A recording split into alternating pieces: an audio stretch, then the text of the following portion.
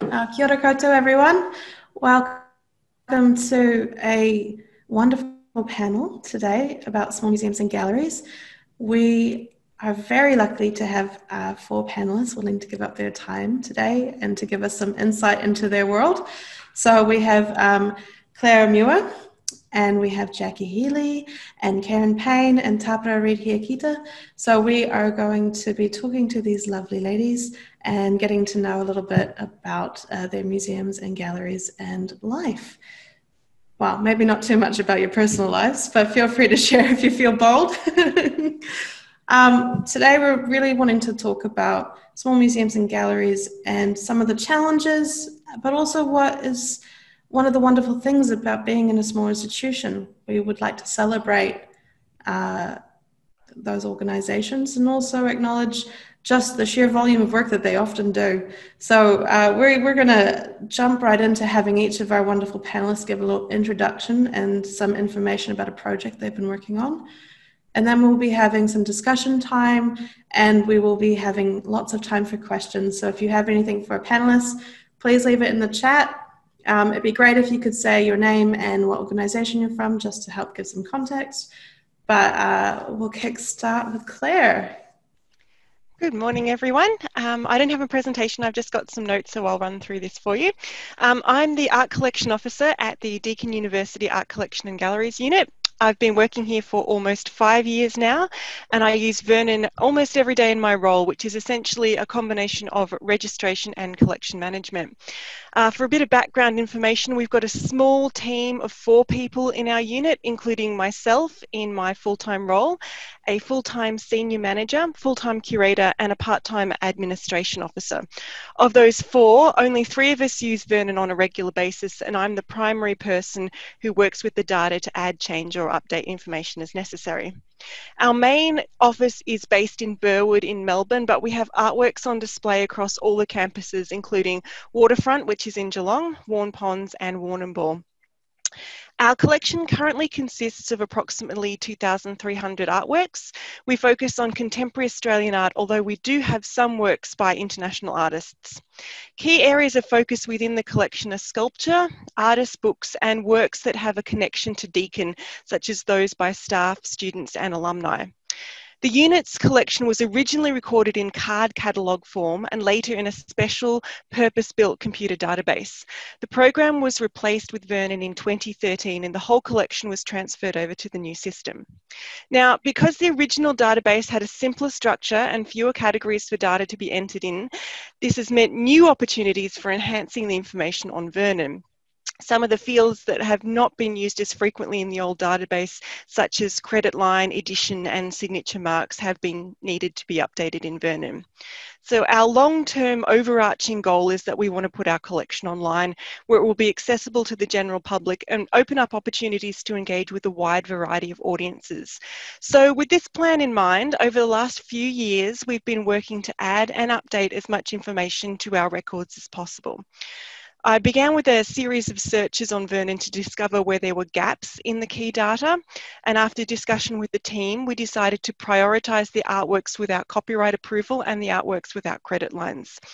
To source the missing credit lines, I've cross-checked the data on Vernon with the previous database, the old card catalogue, and any information that was available on the hard copy of the artist's files, and then I manually updated the fields as necessary. It's taken a couple of years, but I'm almost there. I think I have 30 records to go out of 2,300, so that's not too bad. Updating the copyright information has been another challenge. The old database had different fields on Vernon, so the copyright owner field did not necessarily transfer over and was therefore blank in Vernon, even though we might have the rest of the information. So I'm in the process of going through every record to update the copyright owner when we have the information and to identify which artists need to be contacted. This project has also been a really helpful opportunity to update current biographical and contact details for the artists in the person file in Vernon, and we're looking to update more information about our First Nations artists as well. There's a great section on there where you can include language and community as well. So the process has led to a flow-on effect where we're working on a big project to get all our copyright up to date. So this has been one really big positive outcome of lockdowns and working from homes, is that we can really focus on this project. So for those who are interested, the basic process I use is as follows. I identify records that still require copyright using the select statement function to search for object without copyright owner. I then use List Manager to select the fields we need for the copyright forms, and I export this to Excel. And this is one of my little nifty Vernon tips, is that I find it easy to control the data in List Manager, and then when that exports to Excel, it also exports the thumbnail image as well. So using this format, I can send the Excel list to our admin officer, who merges the information with our pre-designed and solicitor's office approved license to reproduce images form. Our admin officer sends the form off to the artist or their representative, and once the forms are returned, then I update the data manually in Vernon. We save a digital copy to the shared drive and print a hard copy for the artist's file. So you can see it's a lengthy process, but with a great team effort, everybody's been contributing, we're really getting there. And one last thing I just wanted to mention before moving on is about audits. Conducting audits is a great way to become more familiar with the physical collection, particularly for small museums. And Vernon has proved really, really helpful in this regard. So we conduct a full audit of every single accessioned artwork in the collection every 3 years, and a partial audit for the other 2 years. So this helps us keep up to date with the location and the condition of the object, so we can identify anything that needs to be removed, relocated, refreshed, or anything like that. So I use Vernon to create my audit lists, and then I use it to process the completed data. I search for the accession objects by current location and generate a document for each campus, which includes the general information, accession number, title, artist, medium, etc., and an image. And then I print out 2 copies of this, and we have 2 people from our unit go around and view every single artwork physically. And noting any changes to condition. Once the physical component has been completed, I run a bulk update on Vernon to show that every work on the list has been cited. I then run a printed report to double check the locations and produce a report at the end, so I can provide an executive summary to the officials so that we've got a record of everything that's happened. So as a final benefit of that, the advantage of the audit process is ensuring that the data is correct for the revaluation of the collection. We undertake our valuation every 3 years, which is why we do a complete audit in the year preceding it. So that's just a bit of a summary, and that's me. Thank you for listening. Thank you so much. It sounds like a lot of work to be doing every few years. It's enjoyable though, I really like it. That's the registrar in you. Yeah. Awesome. Well, thank you for that, Claire. We'll next be visiting Jacky. Jacky, would you mind giving us a little bit of an overview of yourself and your institution, as well as what project you might have been tackling lately? Of course. Look, I'd just firstly like to acknowledge the traditional owners of the land on which I'm on, the Wurundjeri people, and pay my respects to elders past, present and emerging. I'm Jacky Healy. I'm Director of the Museums at the Faculty of Dentistry, Health Sciences at the University of Melbourne. There are 3 museums: the Medical History Museum, the Harry Brooks Allen Anatomy and Pathology Museum, and the Henry Foreman Atkinson Dental Museum. When I tell people that I'm curator of the Medical History Museum, they say, how interesting. When I say that I'm involved with the Henry Foreman Atkinson Dental Museum, they say, I hate the dentist. This is my challenge. How do we convert that strong emotion? So we had a major project in 2019. We celebrated the 135th anniversary of the establishment in 1884 of the Odontological Society of Victoria, which brought about the development of the first dental school in Victoria. The exhibition and publication, Dentistry, Innovation and Education, explores the development of dental practice, education and public health in Victoria. The beginning of the collection of the Henry Foreman Atkinson Museum is intrinsically related to the Odontological Society, because at their early meeting in 1884, they decided to create a library and a museum. And a very generous Mr. Blix gave a cedar wooden cabinet for that purpose. The Australian College of Dentistry, which opened in 1897, became affiliated with the university in 1904. And we need to compare this to when Melbourne Medical School began. That was in 1862. So you have dental education in Victoria pioneered by a professional association, not by the university. This is a story of leaders in anaesthetics, plastic surgery, and history of dentistry is full of remarkable individuals. So our dental museum is considered the oldest and most comprehensive dental collection in the Southern Hemisphere, and I think we can challenge many collections in the Northern Hemisphere. We have objects, artefacts, equipment, books, and photographs, many relating to the teaching of dentistry and related courses in the faculty. So, how did we start this project? We went to Vernon to see what we had in our collection. And we found that many of our objects did not have adequate information for us, so we went for a physical search. And then, as luck would have it, we found this neat little pile of early photographs from the 1920s from Mildura with lovely handwritten notes beside it, a gift that had never been catalogued. We've all found those things, haven't we? And we put that immediately into Vernon. It was given by a very prominent local dentist, and it was a picture of his father in his surgery in Mildura. I then had a briefing with the head of the dental school. Now, Fanny Gray, and we have some images that could go up, Fanny Gray was our first female dental graduate. She graduated in 1907, the course began in 1904. And she, we always use the same image of her.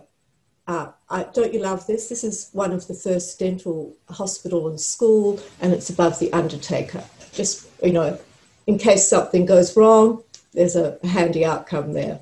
No wonder people are frightened. Next image.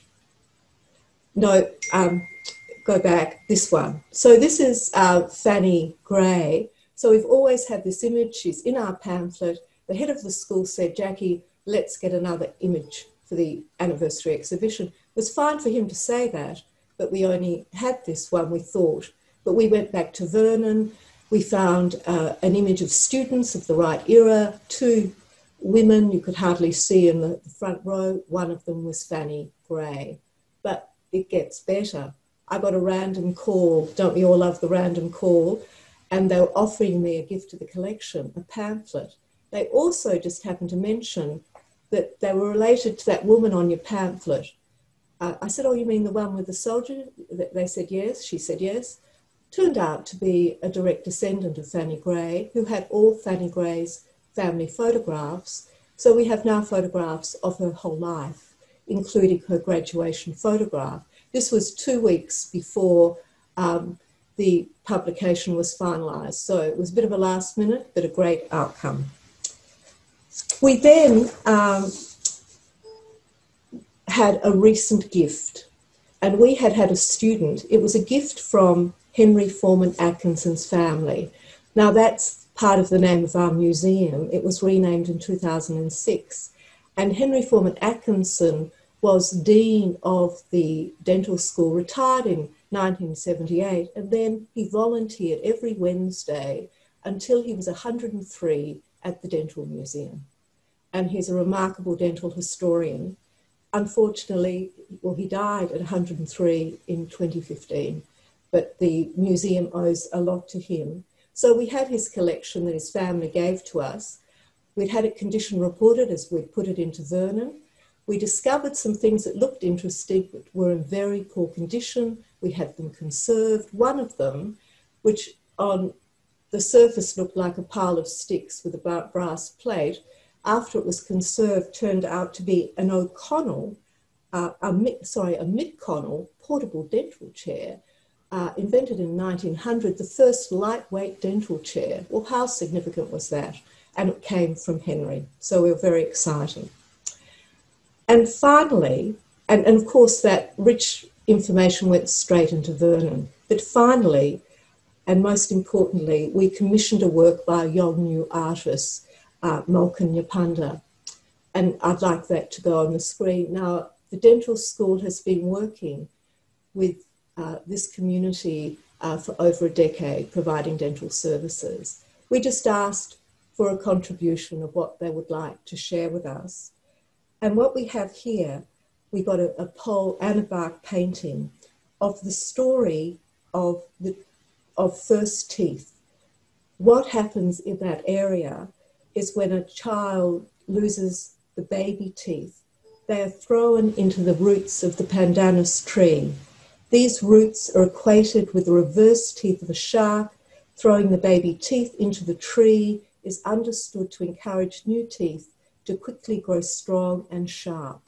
These works acknowledge the strong basis of Indigenous knowledge in Australia, but also the relationship with the Melbourne Dental School. Now, this cultural story has never been shared before outside the local community and was shared with us for the very first time. Now, I have a final question. Who is afraid of the dentist now? Aren't you just inspired? Thank you. Thank you, Jacky, although I might still admit to being afraid of the dentist, but mostly for the bill. No, thank you very much for that. I especially enjoyed seeing those wonderful images that you have. Karen's up next. Hi, Karen. Would you mind introducing yourself? Yes, hi, my name is Karen Payne and I work at the Cambridge Museum in the Waikato in New Zealand. We have a very small two-room museum which is based in the local courthouse and a research room. We've got 3 weekday staff and we've also got weekend staff and volunteers. We're run by the Cambridge Historical Society and we're funded by a grant by the local council. So we're very community focused, and part of our collection policy says that all accessions should have a Cambridge connection. The main point of difference with our museum and probably others that are like us is that we have 70 odd years of research that's been built up since the 1950s. So we have files on local people, marae, organisations, buildings, businesses, schools, important houses, and there's all sorts of connections there, and we find that Vernon is just wonderful for getting all those connections put together. So when people come in and say, you know, they've got a great uncle or a great grandmother who lived in Cambridge, you know, we can actually go straight in there, bring the person record up, and we've got all these connections, and it's quite quick and easy to do for research. We're not quite up to date. We're way behind the 8 ball, but we sort of gradually update them as we go along, and in 10 years' time it's going to be brilliant. In 20 years' time it'll just be amazing, but we still won't be up to date. We'll never be up to date. But we just keep on working at it. We've got a fine collection of photographs, Māori taonga, artefacts, and Cambridge literature as well. But the project I wanted to talk about is because we're so small, we're actually looking at building down the side and at the back of our museum, and the footprint of the new building will actually go right over our collection store. So what we've had to do is take our collection and shift it into a big, we purchased a big railway container and put it on a spare section next door. And we thought this would be a great opportunity to do a full inventory and also assess the collection for de-accessions, because I don't think that had ever been done. You know, we've been around since the 1950s and I don't think, you know, it's ever been properly done. So it's a huge thing to do, but with Vernon, I set up 3 templates for reports, and it's just made the whole process so much easier. The first is an inventory report where we go into the original collection store and we'll say, you know, a report of everything that's in a specific bay. And we go through and we find that we open up boxes and there's all sorts of disparate objects that sort of don't go together. They've sort of been put in, I think, mainly by chronological order rather than like items. So what we're doing is we're tagging them and putting them into sort of virtual packing cases. So one box might have photo albums and books and ephemera and maybe some souvenir teaspoons or a t-shirt or whatever. So we actually put them in sort of what I call them as virtual packing units. So there's actually a position on a shelf, and we got once that's all been done, I print out the next report, which is a comparison report. And what we do is we get an expert in and we go through all the like items and we assess them for deaccessions. And we tag the ones that are to be deaccessioned. And then we go on to the third report, which is the deaccession report, which actually goes to the members of our committee who approve the deaccessions. So it's just sort of a 3-step process, and it's just great with Vernon, because once you set up your templates, it just makes it a couple of clicks and you're there. The committee's very happy because they get a wonderful report that has the photo, who donated it, why we're putting it up for a deaccession, and where we'd like to rehouse it, or where it's to go, whether it goes back to the donor or whatever. So yes, I'd just like to really do a big shout out for the bulk move too, because once that deaccession process has been done, we can, for instance, maybe a collection of trench art, we nest them and store them properly into proper boxes, and then we just do that one bulk move over into the container store, wherever it is. So it's all done in one movement. I don't know what anybody does without those packing units. They're just an amazing thing. It's sort of a holding pattern in the container store too, that the collection will be there for a while until the building's done. So we've got very simple names for the packing units, but it's very easy to go. We can access the collection quite easy. If we're looking for a trench art, we go to the trench art packing case sort of thing. I think later on when we get a much bigger collection store, we'll probably have some sort of numeric coding, but at the moment this really works. So, you know, whether or not we carry on with it, this remains to be seen. That's probably it from me, so yes. Awesome. Well, thank you so much, Karen. I think deaccessioning is often something we don't always talk about very much, and it's definitely a big project to be doing, and it's such a healthy process to be doing as well. Yes. Refining your collection is just such a good thing to be doing. But quite a big project on your hands too. Yes, yeah. 2 to 3 years we're thinking. And of course the building's probably been put a little bit back because of COVID, but you just watch the space, I think. Oh, exciting. And we'll flip over to Tapara. Tapara, would you mind introducing yourself? Oh, kia ora koutou. Tēnei te karanga, tēnei te pangi. Kia tūpera nā tātou i te whāo ki te o marama tihei mauri ora. Hi everyone, my name's Tapara. I'm the collection registrar for the Whakatane Museum, Collections and Research, Te Wharetonga o Taketake. We're in the Bay of Plenty, North Island, New Zealand.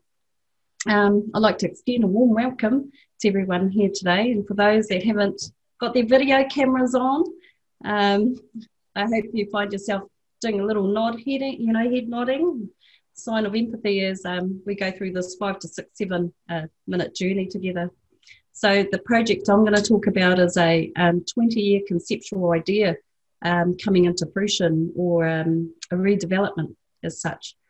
But I'll give you guys a little bit of a background history about our small, humble museum. The origins trace back to 1933, when the Bay of Plenty Māori and Historical Research Society was formed. And then in 1958, Jack London set up the Museum Fundraising Committee in order to build a more permanent home for the community's heritage collections. In 1972, the Whakatane Museum was officially opened. In 1978, the first 2-storied extension of our building was built, and the museum itself came under the Whakatane District Council, under their control. The second extension was in 1991, and that focused on expanding the collection storage and creating a community gallery, reading room, and for our HD London Library. So in essence, the Whakatane Museum collections can be roughly quantified as holding over 600,000 images plus in our photographic collection, 100,000 taonga and artefacts, 1,200 boxes of manuscripts and newspapers, 500 plus maps, 10,000 plus books in our HD London Library. It's just continuous as people bring things in. The collections are regionally invaluable because they contain many items of national significance as well. So that's a little bit of a history into our small museum. But it's been over 20 years now since the idea of extending our building again to a much larger one to accommodate an even increasing collection was spoken about. This discussion was not new, nor is it going to go away. So as collections, as people bring in stuff, we're just going to have to extend and extend and extend. But the idea was initiated by many people that have worked in this institution back when the pencil ruled. Dark vivid pens or twink were preferred accessioning tool to permanently mark items. Collection management systems consisted of handwritten accession registers, catalogue cards, chic cataloguing systems, and the 90s Microsoft Access database. Yeah, so I can recall we had the data from the Access database transferred over into Vernon around 2007 or 2008. And of course, there were minor discrepancies of terminology and fields, just like what Claire was mentioning. When you migrate that information over, we found that some fields were indifferent. But that's okay, you just go back and you fix those up. In that time frame from 2006 to 2020, our museum had gone through 6 managers, 4 council-wide restructures, as well as losing incredibly talented staff. So we're quite lucky to have accomplished not our dream building, but a practical operative building for looking after our collections and now council records. Yeah. So in 2017, we began packing down our collections into TPUs, which are, as you know, temporary packing units. Most of our smaller collections had already been packed into conservation materials assigned packing units and relocated in Vernon, so we had to concentrate on the larger items, non-accessioned items, receipted items, loose items that weren't packed, and how we account for their movements or location from on-site to off-site. Packing them into TPUs, temporary packing units, and creating records for those inside the Vernon database using the bulk movement tool made this an easy task. Whilst the Taonga objects or artefacts were being tubbed into TPUs, labels were created from Vernon, as well as using the word merge formatting tool. Look at Claire. And those labels were placed into the TPU packing units and located to a temporary location that had been prepared for transport. So you have these kind of like these areas to place things. And before they left the building, we created hard copy spreadsheets of the TPU packing units exported out of Vernon so that staff could tick off the TPUs as having left on site and relocated to off site as they were received at the other end. That was one way we were able to track and record the mass amount of collections leaving the building. Now, as collections were being packed into TPUs, they're shelving units. So all the shelving units were being deinstalled and then shifted, transported down to off-site and re-erected so that the TPUs were able to be located back onto those shelving units. And of course, they still had their same locations inside Vernon. So that made it easier to relocate. But as I said, there were many people involved in the conception of this vision, but only a handful of museum staff, contractors and volunteers from other council departments that were able to see the end of this project.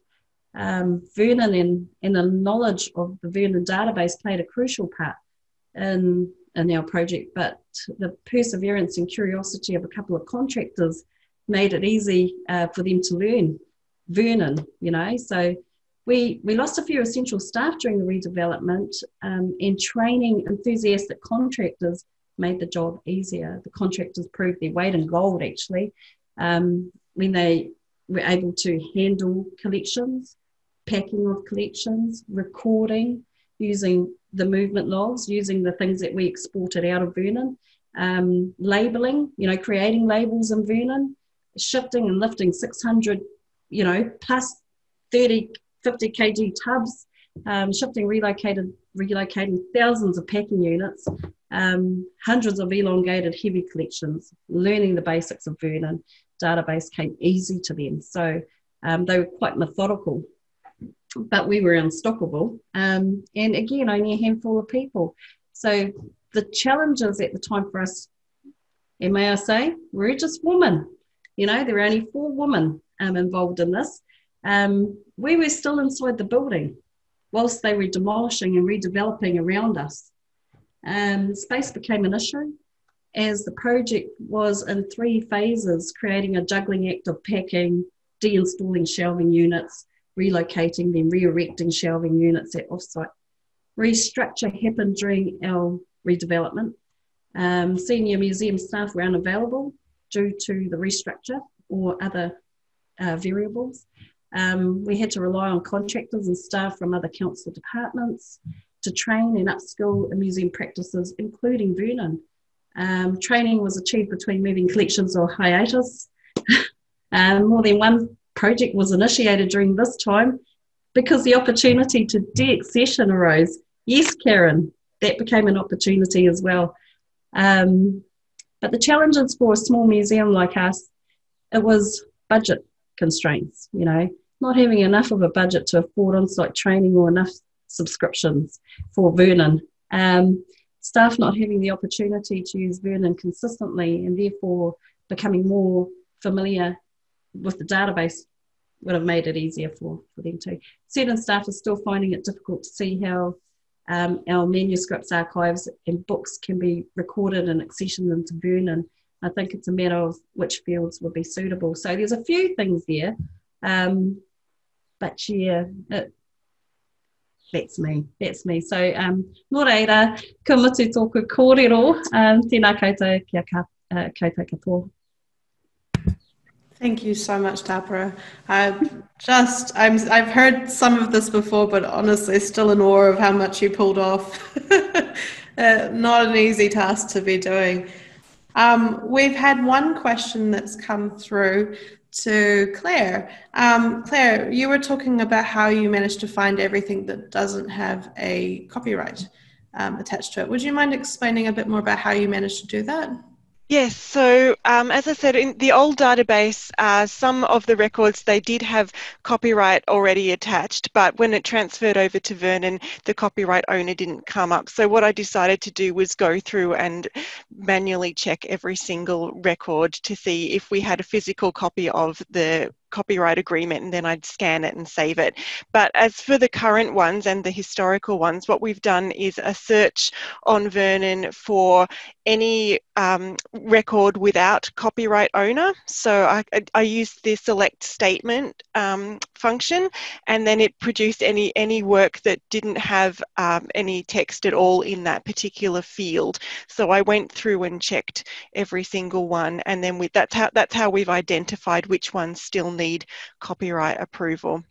And then we decided to target each one's in batches. So we're doing, A to E at the moment by artists, and we've got to update old forms as well.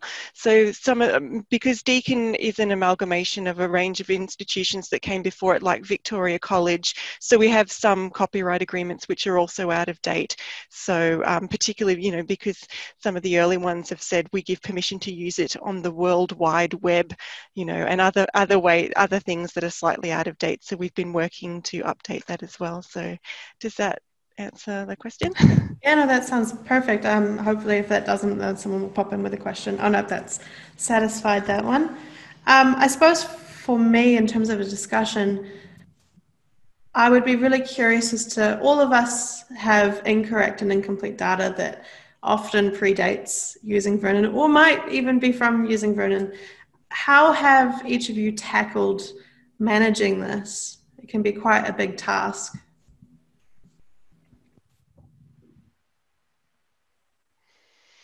I think the way to start is to break it down into chunks. I think to identify what key gaps of data is missing. So just spend a couple of hours sitting down in Vernon looking for records without information in X field, like do we have any records that are missing images? Do we have any records that are missing credit lines? And then I actually made up a little list with all the fields and how many of them were missing. And then we looked at that list and said, okay, we need to prioritize these two, then these ones. So you do a sort of little grading scale of which ones are the most significant for the overall, data. And that's how we've been approaching it. And every now and then we continually have meetings as a team as well. And because that's one of the great things about small museums is you're in constant contact with everybody, and you can sit down and say, okay, this is where we're up to with this project. Do we need to continue, or should we change our focus? So yeah, constant communication and constant checking on where your projects are up to see if it's still relevant, I think is really important. A lot of, what we have in museums are vague records anyway. They're vague records. It's what we produce from those vague records and how we research using other areas. Like I think we go through old accession registers, minutes of meetings, minutes of meetings with not only the museum, but also, there's just so much information that you have to grasp from bits and pull it from other areas. We could have 1,000 things that come in and we have absolutely no record of where it could have come from. But what you have to do is you have to pull information from somewhere. And then, when I first looked at the transition from when everything on Objective on the old Access database was transferred over to Vernon, the information was scarce. You could see it in the records as you just scrolled through many records. You could see that only certain fields were filled, and that was always the accession number or other ID. Maybe if it was a gift or donation, maybe if it was a loan, maybe where it came from. There were a lot of variables, but what you had to do was fill in the gaps. What I found with Vernon is that it allows you to do that, but you're still investigating. You have to be the investigator of all this stuff. And our records, they always start off vague anyway. It's how you are creative in actually managing that and how much research you're prepared to do. But yeah, we've got a lot. Well, we started with a lot of vague records. What we've started to do, though, is that we've drawn that line in the sand, and we've now put up a template, and we've actually said to our staff that come in, we need this. When we catalogue, this is how you do it, and these are the areas that need to be filled in. It goes all the way to your workflow, even when you have that object entry and what you expect when it comes through, the conversations that you have with the person, with the donor, with the lender, when they bring it into your small museum, you now have that time to actually spend with people and sit down and talk through all those, so your records, I'm thinking, 2007 is when I said that we transferred our stuff from the old Objective database to Vernon. I'm expecting from that date onwards, our records should not be vague, so I don't know. The approach we've taken is through our exhibitions. So each exhibition we do is actually this brilliant opportunity to research objects we have. And for example, to mention Fanny Gray again, we did not have her birth and death dates. Our star, first female graduate. And so out of the dental show I've just spoken about, we found that an amazing information about her life. She just had the most extraordinary life. And so with that, we systematically follow through. And there are all these objects we looked at that didn't end up in the exhibition, but we've still gathered information, done extra research, and built that body of knowledge in the database, as well as adding images, because we take the opportunity to photograph items we haven't photographed before. Yes, for me, a good thing is the authority term report replace. If we find mistakes with cataloguing and things like that, it's quite an easy process to create lists and then change the authority terms and sort of get everything in line. And we've done a lot of that recently with our process. We've found sort of funny little categories that don't really, there might only be 2 or 3 things in them or whatever, and you can actually tidy it all up as you go along. But I find that really good. We've had a question from Erica Taylor. How have each of you kept up team morale when you're dealing with these huge projects that I'm sure seem endless at times? Milkshakes. Yeah. No, you're quite right, because team morale, especially, we started off with a team of strong 9, and then we went down to team 1, and then having to engage with bringing in other people from other departments. So communication is key, and making sure that you have an action plan, especially with a huge project. You have to have an action plan. You have these relationships with not only your staff, but you also have these relationships with the external contractors.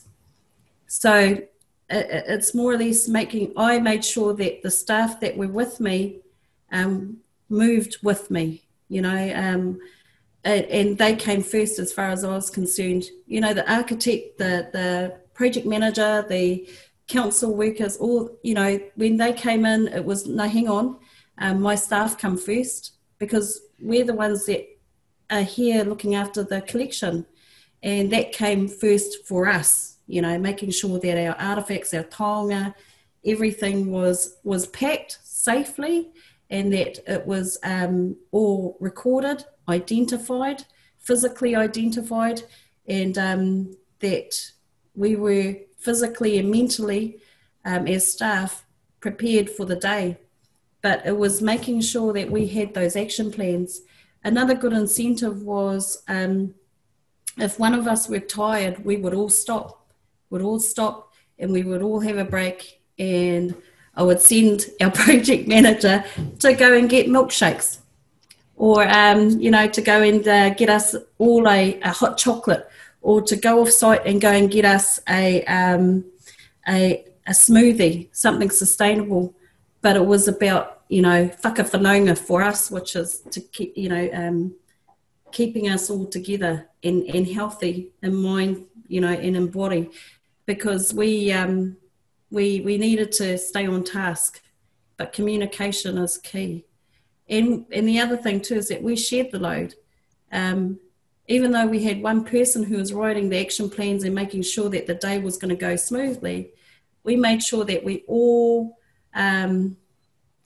were all of the same level, so we didn't have a hierarchical level. That for me went out the door.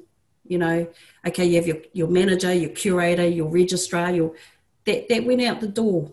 That we had to let that lie, because we all needed to be able to work together. So yeah, that's my whakaaro anyway. Kia ora.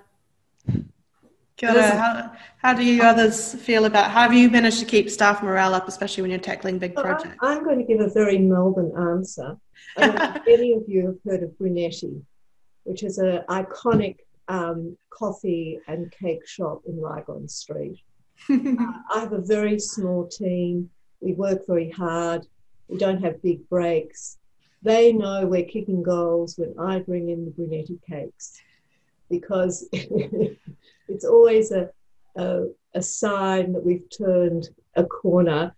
And also I have a lot of student volunteers, and they know they've done really well when they get Brunetti cakes as well. So it isn't a regular thing. It's something we do as a celebration. And Alex, who's been one of my team and just rejoined me, knows this only too well. And she has known to bake a cake and bring that in as well. Oh, yum. It is exactly what you were saying before. It's celebrating the things that need to be celebrated. But as we all know, because we're in small teams, we all work really hard, and we often don't take the breaks we need. So I think it's really important to pick those moments when we can celebrate or even commiserate over a disaster. That can often be worthy of Brunetti cakes as well in that regard. I think celebrating small goals is really a good way to do that as well. Like, for example, I'll say, look, at the start of the year we had this many records that we had to tidy up, and it's been 3 months, and because of lockdown, look how many we've achieved. Yay! Yeah. So, and also, like you all said, regular communication is so important. So we actually, in lockdown, we have a team catch up every single day just to touch base and see how everybody's going and check in regularly. And, you know, because we're a small team and all working together, we can just even send emails just saying, well done, it's awesome that you got that contact, great that we got that bit done. So, but when we're in the office, we do have a biscuit barrel as well. Yeah, we tend to have the coffees. We tend to have the coffees, the lattes. We've got a lovely place just across the road, so we really enjoy supporting them. But we also, you know, we get given pet projects. So, you know, if there's something we want to do in the background, some sort of favourite bit of research, or if we have a strength that, you know, we want to work on, we do get time to do that as well, and amongst the other things. And it's quite nice to be able to, for instance, over lockdown, I kind of discovered quite a fascinating story about the Cambridge Fire Brigade and how that was set up and how it linked into how Cambridge developed and all the rest of it. So I've sort of been doing that, and that's a fun thing that, you know, we have a little bit of latitude to have these pet projects and spend a bit of time each week sort of developing those. Elizabeth has got a real strength in education programs, and she does little quizzes and things for the kids and that sort of thing that she really enjoys. So Catherine, she's got a real strength in research, and she's great with people. So yeah, we sort of do the things we enjoy. Yeah, I think that's really wonderful as well, to be able to give staff and yourself space to choose a passion project and to let them have time to spend on, like, even if it's not always you're on a big project, to be like, actually you're allowed to have a little bit of time to do something you really like. Yeah, it is important, I think. Remember what we're here for. Yeah. I suppose I've got another question for you, in that Motat's mentioned that they're really happy about all the talk about deaccessioning. And so I was wondering if anyone would be willing to share maybe some of the challenges or some of the joys that they found in deaccessioning. Yes. I realise this can be sometimes a bit more of a hot topic, but if anyone's willing to share some of their experiences, that'd be great. Just because we've just been doing it recently, just with an example, you know, when we have all the, say, shaving razors in one group and we look at them, you know, we're looking at, we might have a dozen of them, but they've been collected over many years. Some people have just got them from op shops and offered them, you know, and they would have offered them in the 60s and 70s. So we tend to look at things, if it has an engraving of, say, a Cambridge business on it, well, you know, we definitely keep that. If it has the provenance of an important person, maybe, you know, we know who's actually owned it, we'll keep that as well. We may keep an excellent example. It may have no provenance, but it's just a fantastic looking example. But the others, if they're broken, they're not good examples, they don't have any provenance, we look at sending them perhaps to other museums, or passing them back to the donor. But that's, you know, that way we've just got a nice tight collection. You know, we know everything there is there for a reason, and we try and get as much information, of course, into our provenance and research fields in Vernon as we possibly can, so that we know that, you know, we're within the collection policy, which is, you know, collecting things with a Cambridge connection. So.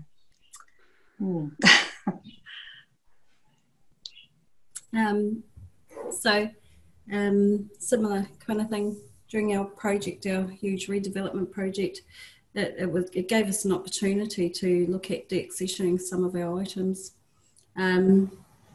As things were being transferred or transported to our off-site area, staff were able to look at the condition of a lot of our artefacts, objects, taonga.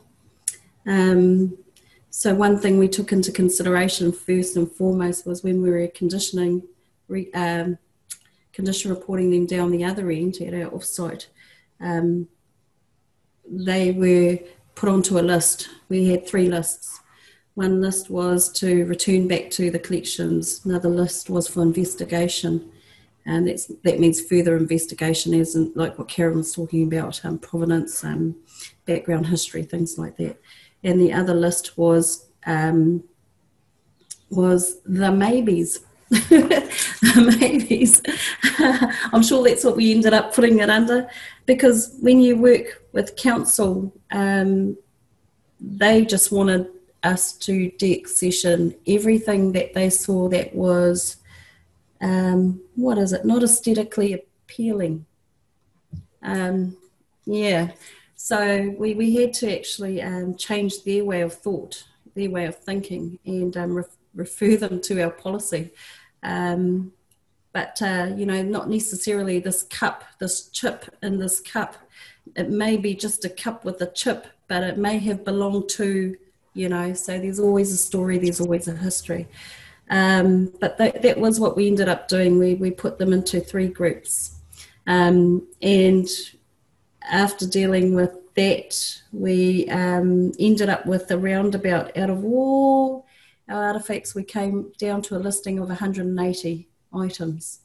And then that was, for us, that was huge. It was a huge accomplishment to come out with only a handful of things that either we couldn't find the provenance, they were damaged, they had mold, they were, there were so many facets, so many variables again, but that was how we came to this listing. The next thing we had to do was take that to our acquisition panel, because they, as things come in, they have to have a process for leaving as well. So our acquisition panel are working through that right now. But yeah, that was how we started. It was forced upon us in a way to have to do a deaccession at the same time as a redevelopment. Yeah. With us, deaccessioning is always a challenge. It's always that marvellous example of the National Gallery of Victoria, who deaccessioned Tiffany glass, their leading Tiffany glass collection in the 1920s, because the director didn't like it. So, you have to really look at these things carefully. And some of the things that have come into our collections have not been appropriately evaluated on the way in. And so exactly the points you've made in terms of their condition, in terms of their provenance, in terms of their connection with the collections policy. So we are looking at our collections from that perspective, and we have started with looking at damaged items, and particularly we had a series of basically very famous paintings in the medical history collection, but in fact they were prints of those paintings, and they'd got that lovely green colour that they get when they've been overexposed to light, because they probably were in the doctor's surgery before they were donated to us. So on the surface, it looks like a great thing when you actually read what's in the catalogue, but when you actually go to the item, you realise that it maybe should never have been with us. And in fact, it's in such terrible condition, it's irretrievable. So we have carefully and respectfully looked at items and taken them to our committee for deaccessioning, because it's important, to the quality overall of the collection and the cost of keeping the collection. Yeah. And that's what we've argued when we bring these things forward. But if, the donor might have been a significant person, we, of course, would make contact with the donor and indicate what is happening. So we do it in a respectful manner. And we're just progressively going through the collection like that. The 3 collections. I think with us, in the last few years since I've been at Deakin, we haven't really done a lot of deaccessioning, but during the audit process, we've identified some works that need to have their status investigated. So I think that's going to be our next big project after we've finished with the copyright and a few other things. So it's on the cards. Awesome. Well, I think we're almost out of time, but I'll try and sneak in one last question. I suppose just as a really quick summary at the end, what are you proudest of a project that you've completed most recently? Just something that you think, gosh, we did that well. It's hard for, especially Kiwis and I guess Australians as well, to shine a little bit of a light on ourselves, but I would really like to hear what you think. Gosh, we did this really well. I'm most proud of an exhibition we did called The Art of Healing. We commissioned 60 works by Australian Indigenous and Torres Strait Islanders people which acknowledged healing practice. That was an initiative of the Medical History Museum. It came out of the fact that we did not represent Indigenous knowledge in our collection, and we wanted to show it was past, present and future. And we did this in consultation with key Indigenous academics at the University of Melbourne, Marcia Langton and Sean Ewan, and directly approached 60 different communities. It then toured to London and Berlin, and those works are on display throughout the Faculty of Medicine, Dentistry and Health Sciences. And we have ensured, and what was important as well was that it included language, skin, all the appropriate information that we were told by these communities and artists that they would like to include, including how they wanted it spelt, what they wanted to say about the works. And it was not prescriptive what we asked. We just, we made an offer for people to say what they would like to share. And it, I think, has formed a basis for ongoing collecting in this manner at the University of Melbourne.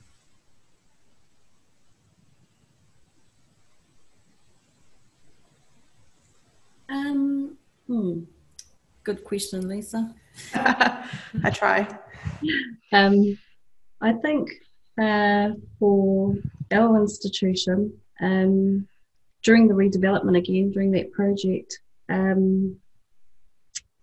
I think we were lucky to have the Vernon database, because we were able to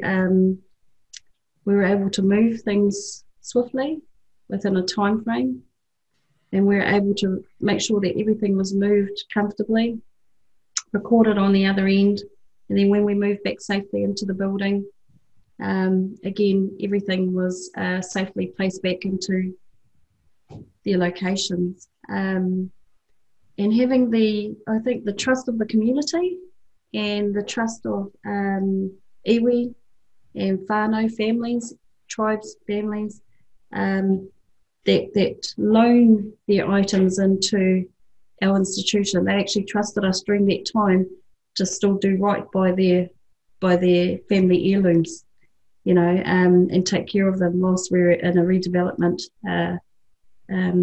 project.